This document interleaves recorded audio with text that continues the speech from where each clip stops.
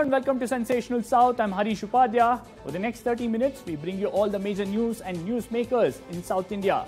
Our top story today comes from Tamil Nadu. 31 years after the assassination of former Prime Minister Rajiv Gandhi, Supreme Court ordered the premature release of 6 convicts, including Nalini Hariharan.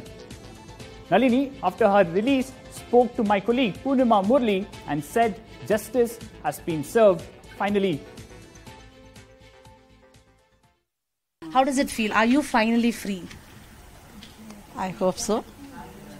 And you know, எப்படி feelings இருக்கு? ஏன்னா இப்போ நீங்கள் வெளில வந்திருக்கீங்க, but உங்கள் ஹஸ்பண்டை வந்துட்டு ட்ரிச்சி கேம்ப் கூட்டிகிட்டு போயிருக்காங்க. இன்னும் வந்துட்டு அவங்களோட சேர்ந்து இருக்கணும், உங்கள் டாட்டரோட சேர்ந்து இருக்கணும், அந்த மாதிரி தான் உங்களுக்கு எண்ணம் இருக்கு. என்ன மாதிரி ஃபீலிங்ஸ் இப்போ உங்களுக்கு இருக்கு?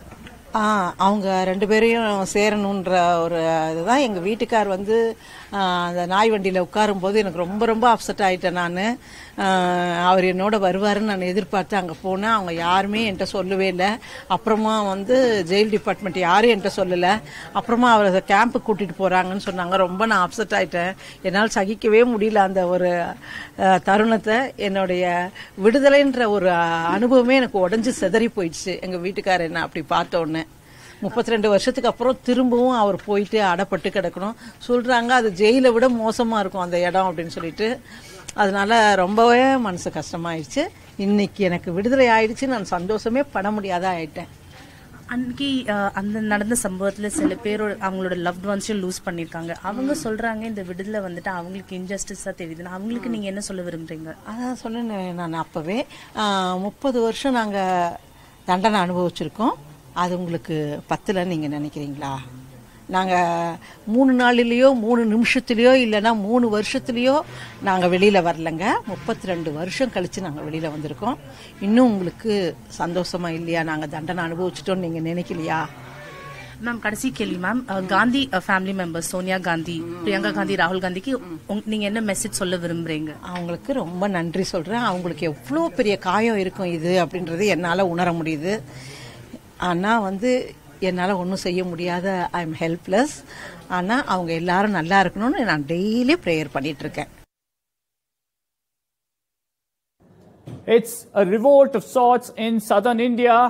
It's the war between the government and the governor in Telangana, in Tamil Nadu and in Kerala. From holding up of bills to appointments, it's a lot of allegations going back and forth. So who is crossing the line? We'll debate that, but first the story. Kerala, Tamil Nadu, Telangana. 3 states, one big fight. It's governors versus state governments. After repeated spats between the Kerala government and governor, the Pinarayi Vijayan cabinet decided to bring in an ordinance to take away the role of the chancellor of universities from the governor. But Arif Mohammed Khan remained defiant. Let that stage come. And I had said, whatever crisis comes, I will not sign on the address if you will try to control Raj Bhavan. Drawing first blood, the state government amended the rules of the Kerala Kalamandalam deemed university to remove the governor as its chancellor. The position will now be filled by an eminent person from the field of art and culture. It's a similar story in Tamil Nadu. Calling Governor R.N. Ravi a threat to peace, the DMK has submitted a memorandum to the president seeking his removal from office. The memorandum listed 20 bills passed by the assembly that are awaiting the governor's assent. These include one to take away the governor's powers to appoint vice-chancellors and give them to the state government instead. In Telangana too, the ruling TRS has accused Governor Tamisai Soundarajan of sitting on some bills forwarded by the government for her assent. Refuting the allegation, the governor claimed that her phones might be tapped. I can take my own time to assess the bills. It was wrongly projected that I am sitting on the bills. I doubt my phone is taped. My privacy is interfered. While the governor is an apolitical head who acts on the advice of the Council of Ministers, there are no guidelines in the Constitution for the exercise of the governor's powers. So who exactly is crossing the line here?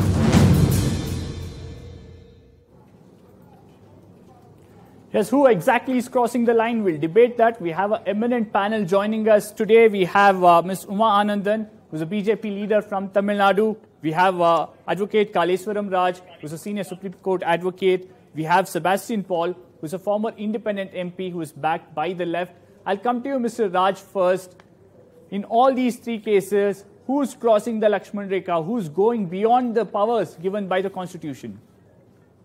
There is absolutely no doubt regarding that. I strongly believe that the governors in these states, the South Indian states, are clearly exceeding the constitutional boundaries and doing something in excess by not doing what is required to be done by the Constitution.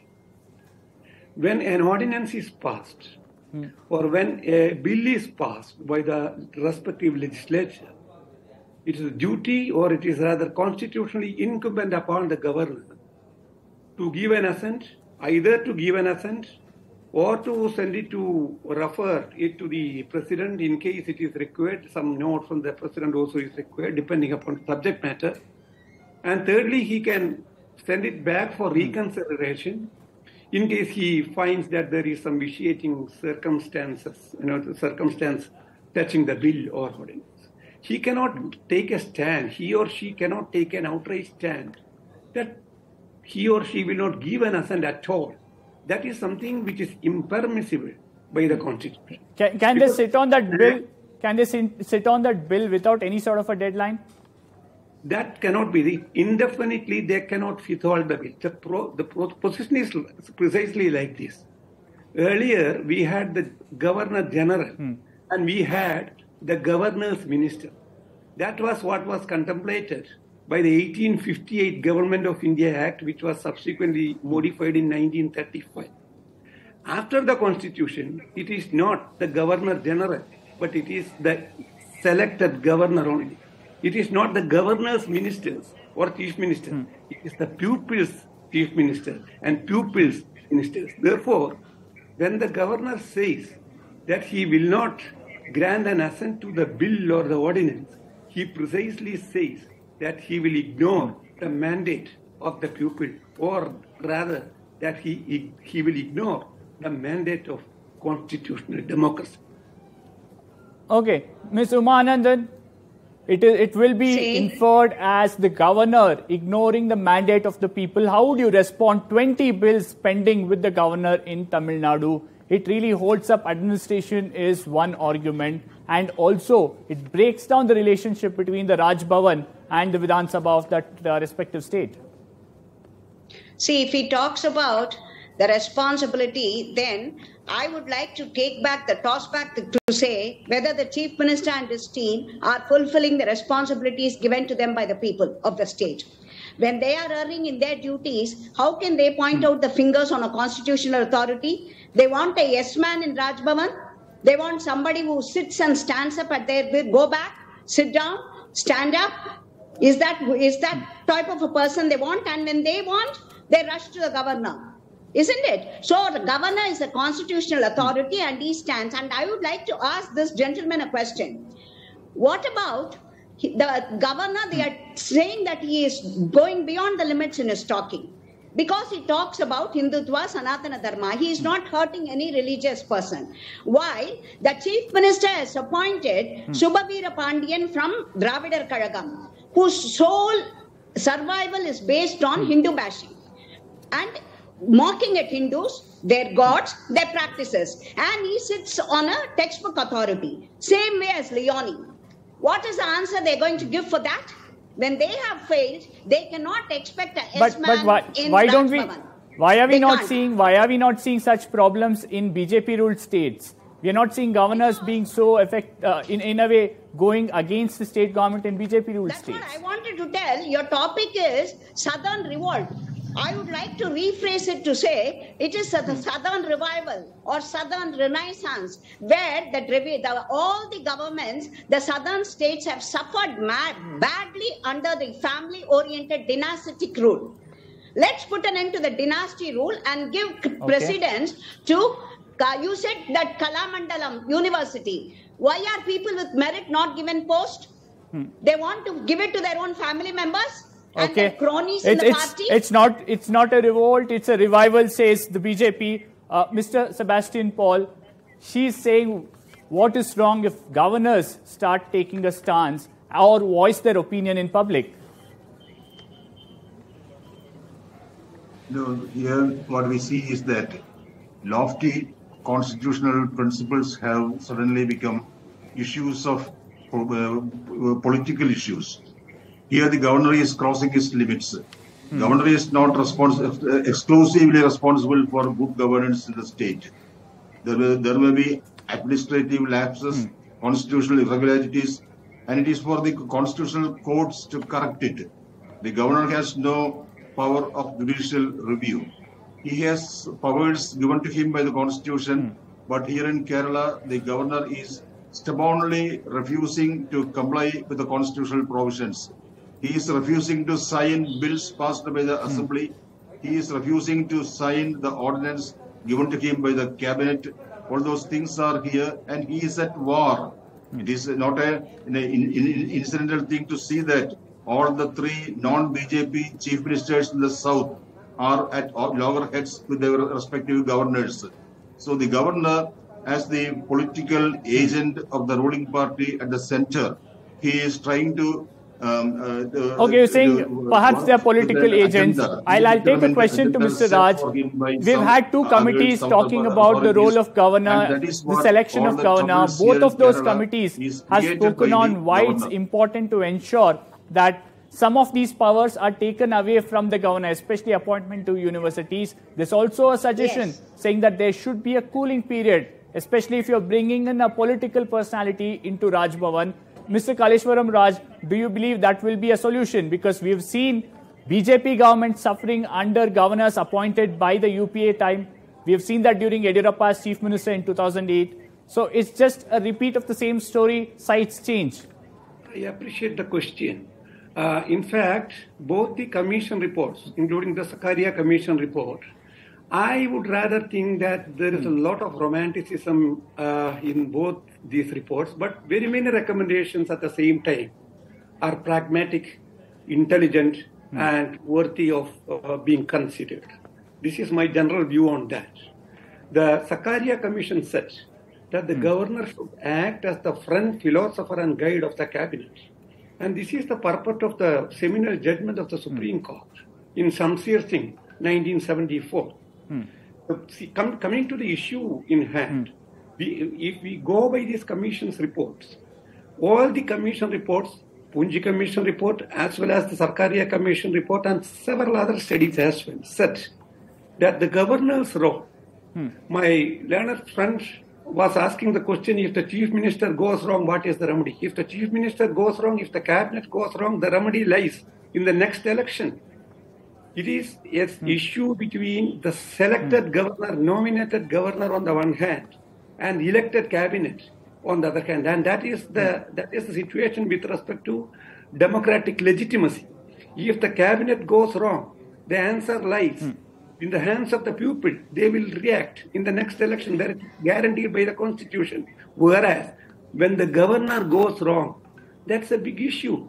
Here is a situation, you know that, going by Article 200, when somebody passes a bill, that is it may be a right bill or a wrong bill, a good law or a bad law, but that remains the expression of will of the people, and that is its democratic legitimacy. Now a governor nominated. Yes, Umanand, the larger question, ma'am, here is who will hold the governor accountable? No, if the governor is going wrong, who will hold them accountable? The governor is accountable to the President of India. He is not accountable to the Chief Minister of any state. And one more thing I would like to ask. He says, if the Chief Minister goes wrong, but he's supposed to be punished for 5 years. He's supposed to follow the decisions of the... He's supposed to follow the decisions of the cabinet, ma'am.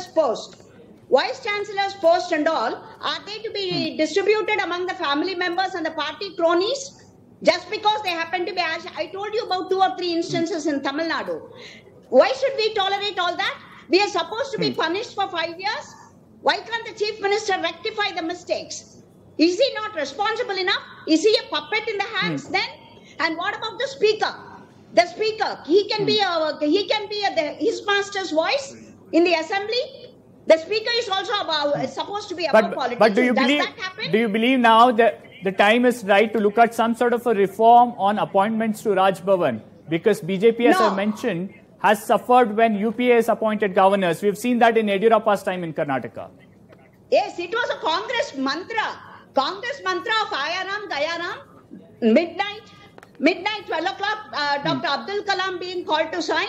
We have seen all those dramas. So let's not forget. Let's not forget what all the Congress did. So let's not be on a patronizing thing to say, sermonize now. Okay. Mr. Sebastian Paul, they're saying that, well, it was the same case when UPA was in power. We complained then, nothing much happened. And now we have governors taking stance. Why is the opposition complaining now? The difficulty is that with the office of the governor itself, if the governors, whether it is they were appointed by the Congress or UPA or by the BJP and the NDA, the very same thing happens in opposition-ruled states. That is why we have to accuse the office of governor as a political agent or representative of the union government. So we have to find out some drastic way in which this can be avoided and how the governors can be appointed in the true federal spirit and according to the federal principles. The opposition is making empty noises for nothing at all. Okay. Okay, Mr. Paul, complete your point.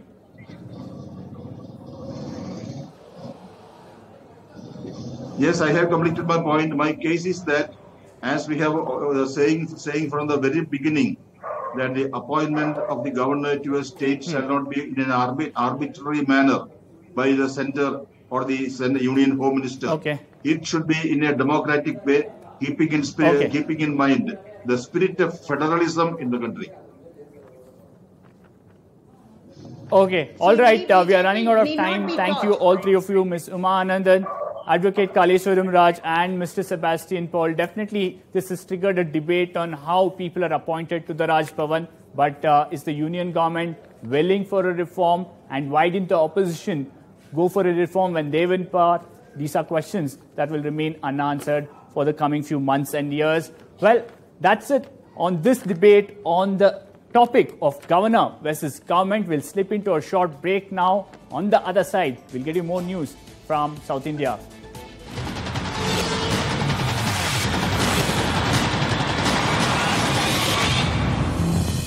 Girl